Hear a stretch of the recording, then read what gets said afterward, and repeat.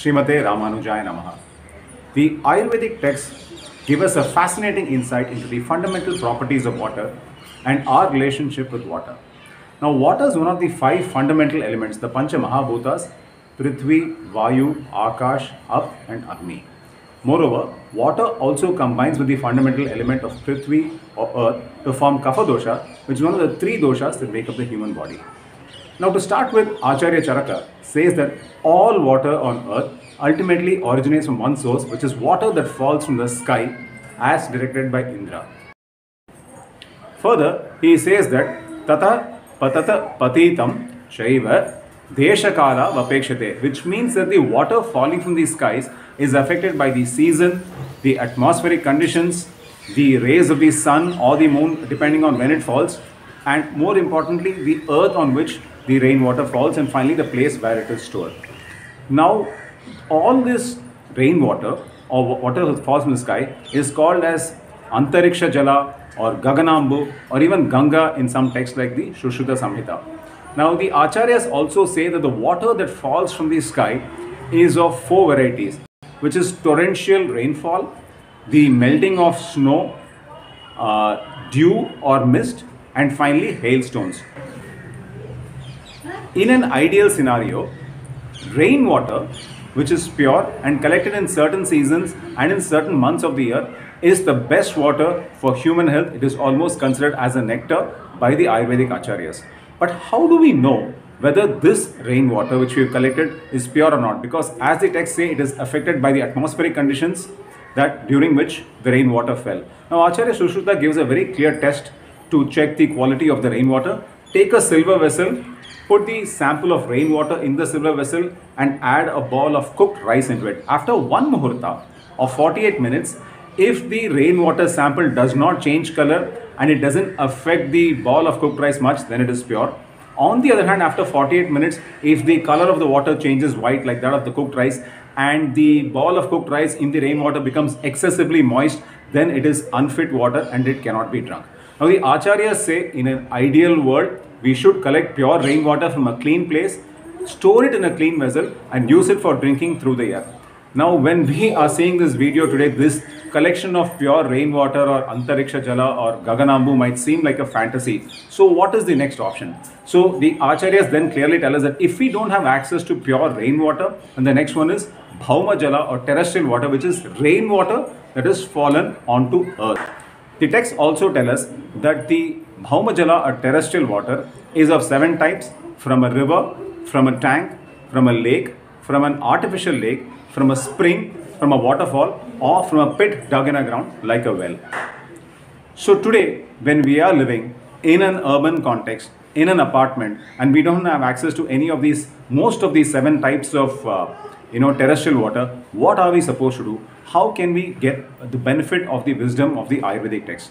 Now, if we are really lucky and in our home we have a traditional well which is open to the sky, then we are really lucky, because the texts say that this is also an excellent type of water source for us to drink, because it is exposed to the rays of the sun in the daytime and in the moonlight at night. And Acharya Sushruta in his text says that this is equal to pure rainwater. But even if that water is not available to us today, which is the case for most of us in cities, what are we supposed to do? For if you see, for most of us today, we use borewells that are dug deep into the ground to collect groundwater, and that's the primary source of drinking water that we have. And this is why it is very important to understand the Ayurvedic properties of purifying water or Jala Shodhana. Because when we don't have access to a pure well water or river water or rainwater, then the purification as per the Ayurvedic method becomes even more important. Now, Acharya Sushruta says that water can be purified in 3 ways. One is by boiling water, second is by exposing it to the sun rays, and third by immersing hot iron balls into the water. Obviously, today for us, boiling water is the practical option. Now, the question that immediately one can ask is, but I have an RO filter at home, I'm buying mineral water, why should I boil water? Now, there are 2 reasons for this. Boiling water obviously removes bacteria and germs and makes it a little safe from a microbial point of view. But from an Ayurvedic point of view, that's not the important reason. Boiling the water especially if it is the borewell kind of water which is coming from deep under the earth, which we have today in most of our homes, transforms the water. Now water, this borewell water from deep under the ground, which has not been exposed to the elements like a river water or well water might be, is very cold and heavy to digest, and it can dampen our agni or digestive fire if this is the only kind of water that we drink on a daily basis. Now when we boil this, it is called Ushnodaka or boiled water. So Acharya Sushruta says that Ushnodakam or boiled water when drunk warm is good for all of us in all conditions for good health. The phrase that he uses is Patyam Ushnodakam Sada. Now most of us are not used to the habit of drinking warm water. So the second option is at least we should boil the water well and then cool it, and when it's at an agreeable temperature or it becomes room temperature, we can drink it. The point here to note is that we should not be drinking water directly which has been filtered, which is cold and uncooked or unboiled. That's the key principle. For when we drink Ushnodaka on a regular basis, the Ayurvedic texts say that there are a number of small health conditions which can be cured. For example, the boiled water drunk warm helps us in case of vata aggravation. The boiled water which is cooled and drunk also helps in cases of pitta aggravation. So in all cases, the first principle to remember is filter the water, make sure that it's free from microbial contamination, then boil it and then drink it. Warm is preferable, if not at least then cool it and then drink it. Now, what are the characteristics of good boiled water as per Ayurveda? Again, Acharya Sushruta here clearly says that when we boil the water, our drinking water, it should not froth, it should not spill over from the vessel in which we are boiling it. It must appear clean, and obviously there should be no foul smell coming from it. And ideally he says that the water should be boiled to 1/4 its original level for it to be suitable for everyone in every condition. Now he says that if you take a liter of water, boil it to about 250 ml, which makes it ideal for everyone. Now that may not be always possible, but even in this case, if we just boil it well till it reaches a rolling boil and you can see the bubbles coming up and then the water volume reduces slightly, even that water is excellent for drinking.